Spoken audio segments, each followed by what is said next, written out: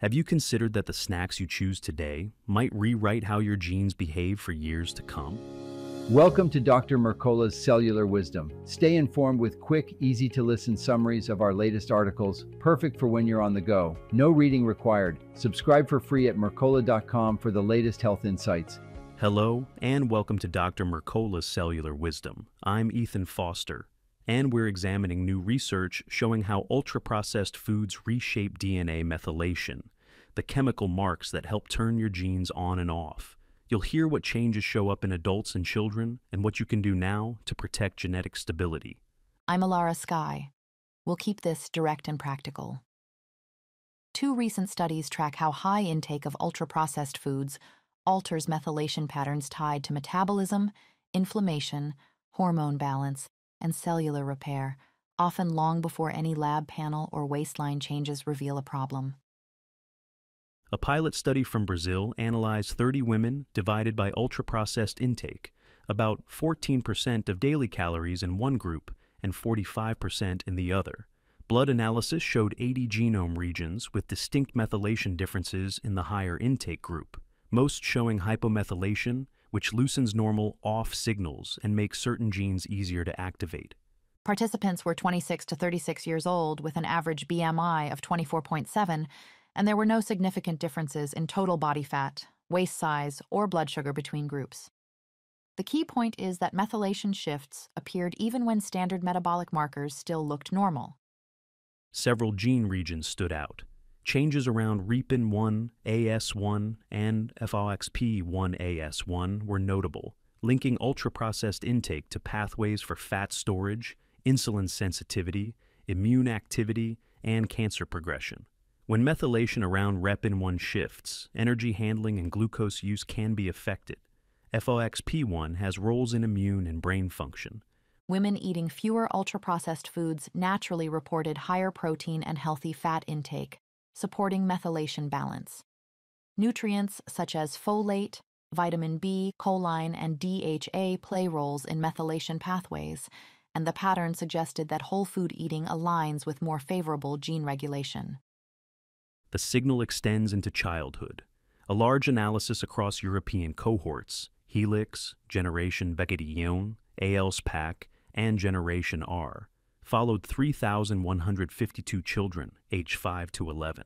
After adjusting for age, sex, weight, parental education, and screen time, higher ultra-processed intake correlated with methylation. Differences at 7 CPG sites. Even though the effect sizes didn't meet the strictest thresholds for genome-wide significance, the changes were consistent and mapped to biologic systems that matter for you: thyroid function, liver health, DNA repair capacity, and stress response signaling that touches inflammation and fat cell behavior. One of the strongest findings centered on ATF7, which was more methylated with higher ultra-processed intake. This gene is involved in stress response control and influences fat cell and inflammatory signaling. Methylation near NHEJ1, a DNA repair-related region, also increased, potentially hindering cellular damage control. Lower methylation near PHY chip was observed as well.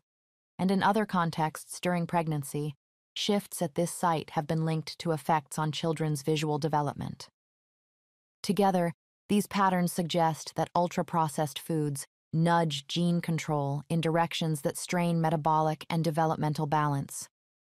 Consumption patterns matter. In one UK cohort, ultra-processed foods accounted for 57% of children's daily energy intake. In the US, estimates rise to about 66%. By contrast, Colombia and Romania showed lower shares, 19% and 15%. Yet methylation differences still appeared even at those levels. For you, the practical meaning is straightforward. Methylation changes accumulate silently, including in healthy weight individuals. Waiting for rising blood sugar, altered cholesterol, or visible fat gain means you're reacting late. The genetic handwriting begins long before those red flags emerge. If you want to break dependence on ultra-processed foods, start where decisions are made. Your kitchen. Restock your pantry with whole foods and remove easy-grab items like chips, cookies, and processed bars. When the default options are clean, your routine shifts without constant willpower. Build each meal around protein and fiber to stabilize blood sugar and increase satiety. Examples in this framework include pastured eggs, grass-fed beef, or wild-caught salmon paired with vegetables, fruit, or whole grains. Consistent protein and fiber help you avoid rebound hunger and reduce the pull toward packaged snacks. Read ingredient lists carefully. Long lists signal intensive processing. Avoid refined sugars and common vegetable oils such as soybean, corn, or sunflower oil. Shorter labels generally mean fewer additives and a closer match to the kind of foods that support steadier methylation patterns. Keep the flavors and textures you enjoy. Just upgrade the source. Swap sweetened yogurt for plain yogurt with fresh fruit. Move from soda to sparkling water with lemon or lime, and trade chips for air-popped popcorn. You retain satisfaction without the additives and oils that travel with ultra-processed choices. Redesign your kitchen environment to make whole foods the easy choice.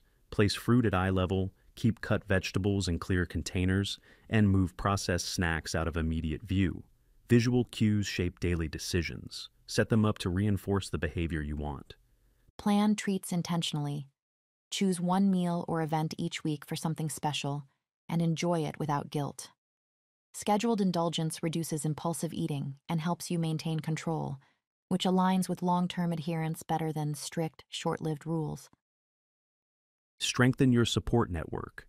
Share your goals with family or friends, or join a community focused on whole food eating. If you want individualized guidance, work with a registered dietitian nutritionist who can align strategies with your specific targets and help you sustain progress. Parents can apply the same structure at home. The data show that every snack or meal is a signal to your child's cells. Offer whole food options first, and keep ultra-processed items rare. Small, consistent shifts build patterns that favor healthier methylation over time.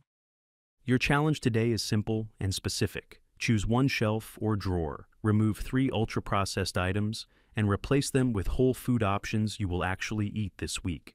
Then, at your next meal, add a clear protein and fiber source, and read the label on any packaged item before it goes on your plate. Thank you for watching Dr. Mercola's Cellular Wisdom. We'll see you on the next episode. Thanks for watching. Subscribe now and click the notification bell so you never miss an update. See you in the next video.